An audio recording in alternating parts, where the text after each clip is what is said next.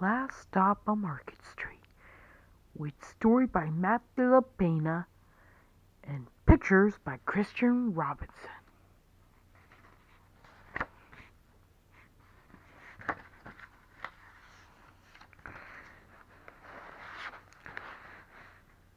For Luna and her two grandmas, Ronnie and Grace. For Nana.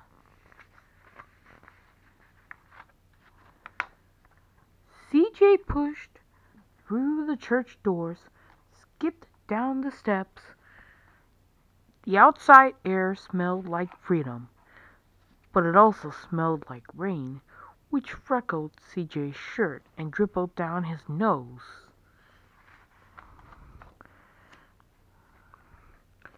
He ducked under his Nana's umbrella, saying, "How come we gotta wait for the bus and all this wet?" "Trees get thirsty too," his Nana told him. "Don't you see that big one drinking through a straw?" CJ looked for a long time, but never saw a straw. From the bus stop, he watched water pool on flower petals.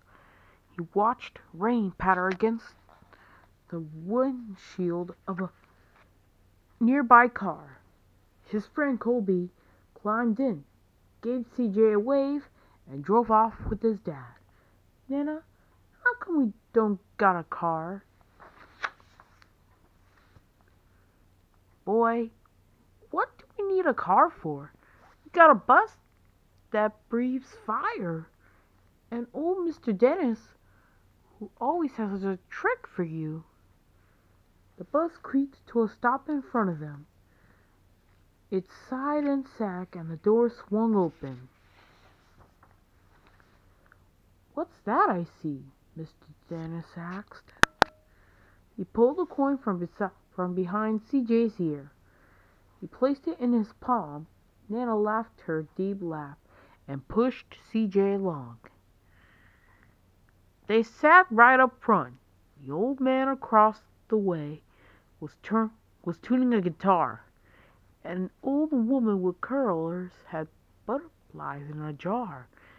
Nana gave everyone a great big smile and a good afternoon. She made sure CJ did the same. The bus lurched forward and stopped. Lurched forward and stopped.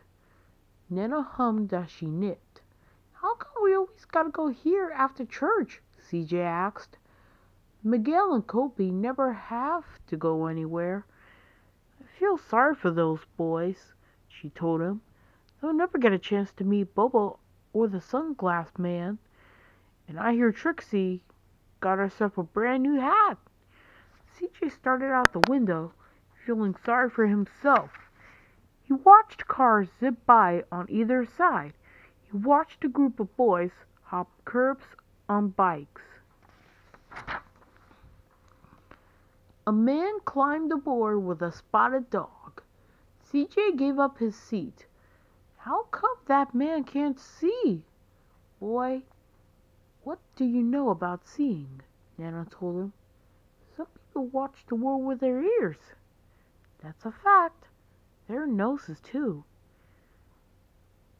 the man said, sniffing at the air. "That's a mighty fine perfume you're wearing today, ma'am." Nana squeezed the man's hand and laughed her deep laugh. Two older boys got on next. CJ watched as they moved on by and stood in back. "Sure wish I had one of those," he said. Nana sat down her knitting. "What for? You got the real live thing sitting across from you. Why don't you ask the man if he'll play us a song?" CJ didn't have to. The guitar was already plucking strings and beginning to sing. To feel the magic of music, the blind man whispered, "I like to close my eyes." Nana closed hers too. So did CJ and the spotted dog. And in the darkness, The rhythm lifted CJ out of the bus, out of the busy city. He saw sunset colors swirling over her crashing waves. He saw a family of hawks slicing through the sky. He saw the old woman's butterflies dancing free in the light of the moon. CJ's chest grew full, and he was lost in the sound, and the sound gave him the feeling of magic.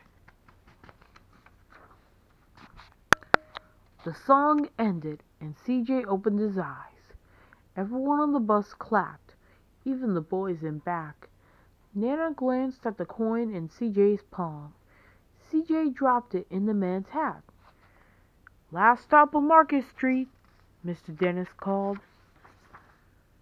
CJ looked around as he stepped off the bus. Crumbling sidewalks and broken down doors, graffiti-tapped windows and boarded-up stores. He reached for his Nana's hand. "How come it's always so dirty over here?" She smiled and pointed to the sky. "Sometimes, when you're surrounded by dirt, CJ, you're a better witness for what's beautiful." CJ saw the perfect rainbow arching over their soup kitchen. He wondered how his Nana always found beautiful where he never even thought to look. He looked all around them again. At the bus rounding the corner out of sight, and the broken street lamp still lit up bright, and the stray cat shadows moving across the wall. "When we spotted their familiar faces in the window," he said, "I'm glad we came." He thought his Nana might laugh, her deep laugh, but she didn't. She patted him on the head and told him, "Me too, CJ. Now come on." The end.